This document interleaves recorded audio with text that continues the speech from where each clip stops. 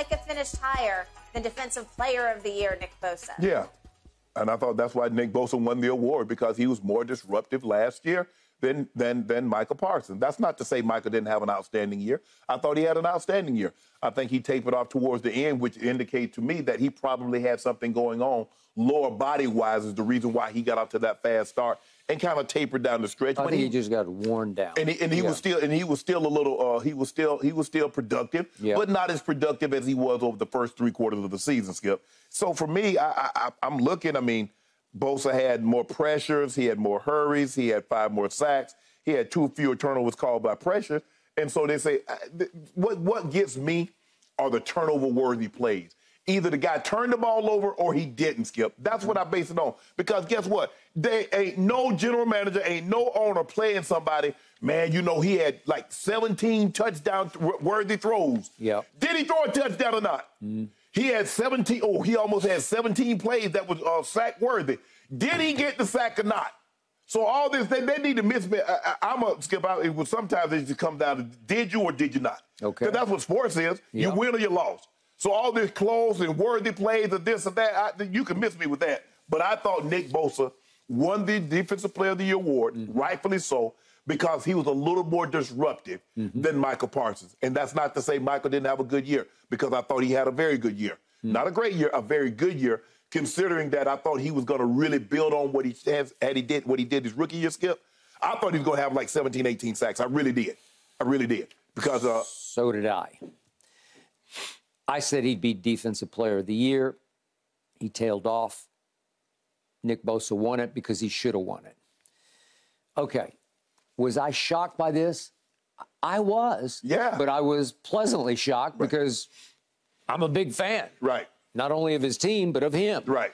And I must admit, I was a little concerned. I was a little sort of startled by his quietness over the last 5 or 6 games, because he fell off. He had 1 sack in the 2 playoff games, but he had 1.5 over the last 6 games. It's not Micah. Right. It's not 11 from heaven. Right. It's not my old Micah, my guy. And yet, was he beat up? Was he worn down? Did he get engulfed by too many 350-pound offensive tackles? Did he get chipped by too many sort of cheap, shoddy, blindside, sneak attack chip blocks by those backs? Running backs and tight ends, sure. They just come and just sneak attack you and just bang on you, and it doesn't feel good. Okay, I got that. But the other day, I wasn't real pleased when he was talking about, I want to focus on impact plays versus sacks. And I said, no, just own it, because you're that dude, man. Right. You got it. Right. God was good. God said you can do this. And impact plays, he wants to be more like Aaron Donald. Okay, I hear you. But the truth is, these stats back up impact. These stats are saying, yeah, that's exactly what you should focus on, because it came down, it was very close.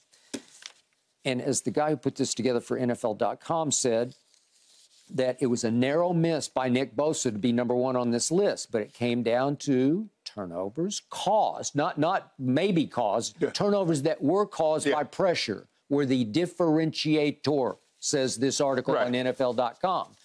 Micah had 5 of them last year, and it was more than Bosa. And it gave him the slightest of edges. But I did love the conclusion, because this says, I'm going to quote the article, while Micah Parsons finished as the runner-up for Defensive Player of the Year award for a 2nd straight season, his reputation has quickly been solidified. Number 11 instills fear in every opposing offense.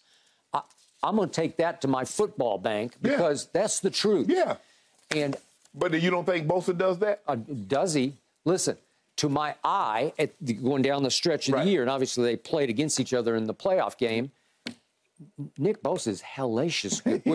You can the sort of the eye test, watching it on TV. It just seems like the physicality of it, the force of it, is a little beyond even Micah. It's why I'm already going all the way out into the future. It's why I got Dallas at San Francisco in the NFC Championship game, and I'm going to give San Francisco the edge at San Francisco because of Kyle and the run game. I don't even know who their quarterback's going to be. I assume it's going to be Brock Purdy, but I just think they're going to be really, really good. And he's a big reason why Nick Bosa. But Skip, to Micah, I do see Defensive Player of the Year years in his future. It's going to be interesting to see how he carries the additional weight that he wanted to put on. 10 pounds of muscle. Right. Okay. He says, and by the way, 10 pounds is 10 pounds. Yeah. Okay. And you got to get your body used to carrying it. You do. And so, are you going to lose a touch of quickness, explosiveness? Maybe. Maybe a touch. Maybe. Yeah. Maybe. Okay. Will that serve you well down the stretch? Can you bang away a little better? Right. Okay? Right. Take the beating a little better. Okay. Yes. I got it. Listen. Every time I watch him run, I'm just talking about running at what do we say was 245, 250. Okay. Easy. He takes my breath away. I see these off-season runs. He's jacking around racing somebody, and I say, "That's special, man. Yeah. You just don't. You don't see it. Yeah. He's an undeniable talent. Yeah. It's why, as a rookie, he would do things once a game. He'd do something where you'd say, "That's it, right there." That's why we got a shot. Next year, he went so far the other day as to compare this defense to one up close and personal really well, the 2000 Ravens. I did a whole podcast topic on this because that was a stunning reach for him to make, and I'm okay with it. Right. You said the rules don't allow you to do to quarterbacks what Ray Lewis and company did, or receivers. But, yeah, this defense, I think it's going to be the best defense in pro football, and he is a big reason why, as is Dan Quinn. So I'm pleasantly shocked that this is saying what it says. Yeah, I'm going to be pleasantly shocked if you guys finish 500. Really? Yeah. Well, do you want a couple cases on that right now? I'll take over 500 for 10 cases. Y'all might be 10-6. Okay, well, then you just backed off. You want 10? I'll be 10-6. I mean, you normally, I see 12-5. I see 13-4. Their schedule is about twice as hard as it was last year. Seriously. Are you?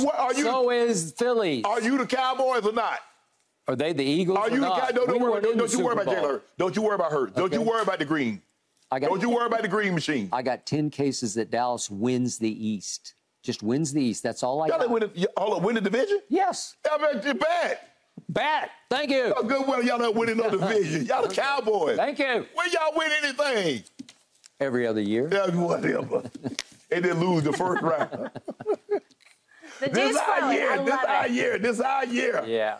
I want to see Micah Parsons in week 2 get after Aaron Rodgers when they play the Jets. That's going to be good. Yeah. All right, guys, let's get back to these finals. Thanks for watching, Undisputed fans. Subscribe here to get the very latest from Skip and Shannon. Plus, go watch a few segments from our other shows on FS1.